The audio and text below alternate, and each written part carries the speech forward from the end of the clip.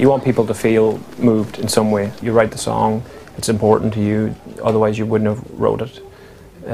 The story moved you and it came through you, and then you managed to put it together. You want somehow this to be a helpful or a positive experience on someone else when they listen to it.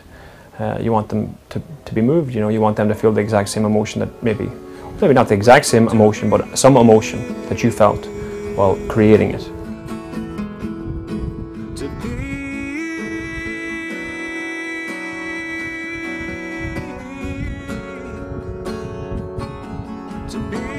I was 15, you know, started playing about 14, 15.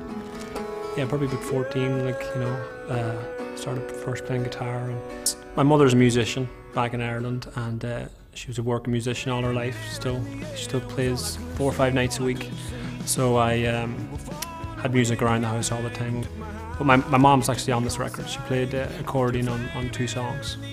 We played a few times together, but not in a band situation. And you do actually know us. I moved to New Orleans in 2004 and got a gig down there, a residency at an Irish bar, and started playing. I was doing 6 or 7 days a week, you know, and started gigging and fell in love with the city and the music and the people and the food.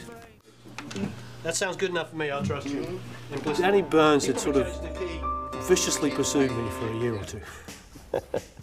He emailed me and sent me a very, very nice complimentary email over a year before we started working together. It was actually when I was making the second Fray record.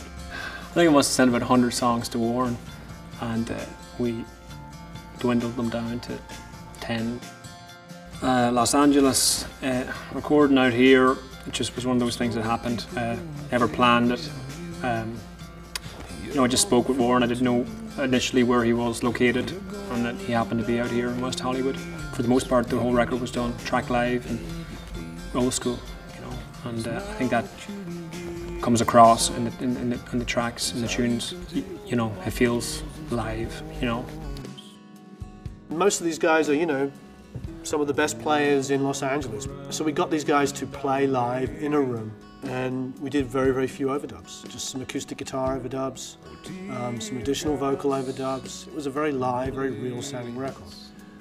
I think that this was just one of those situations where it was like we pulled the songs apart in pre-production, but by the time we bring them to these fantastic musicians, we've already got the structure, we've got tempo, because we brought a lot of the songs down in key so that it was we get more warmth out of his voice.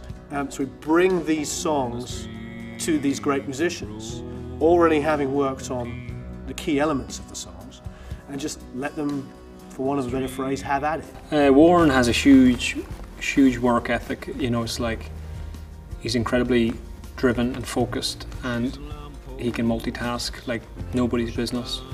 So he can handle all the personalities that are involved in making a record. He can juggle that, and he makes every musician, he gets the best performances out of each player.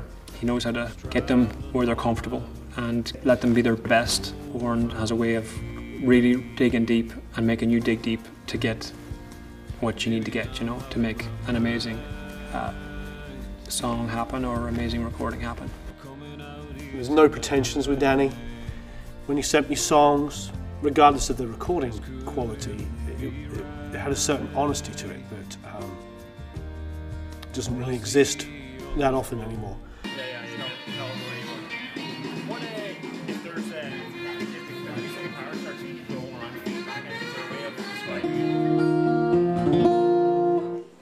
There's a song called Come a Little Bit Closer.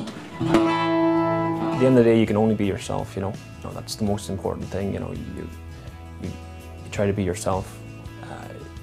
You're brought up a certain way, you're raised, you experience certain things, and then that's it. You know, that should be your, you know, what you experience. You know, it should be what you see or what you witness or what a friend told you happened, and that lends itself into the songwriting, you know, ability and how people write songs. You're trying to be positive, and you're trying to be helpful, and you're trying to add rather than take, and those kind of things, you know, songs and music has that ability. Great music has affected me in that way. It's helped me. It's been a guiding force in my life, and so what I've taken from that, I try to give it back.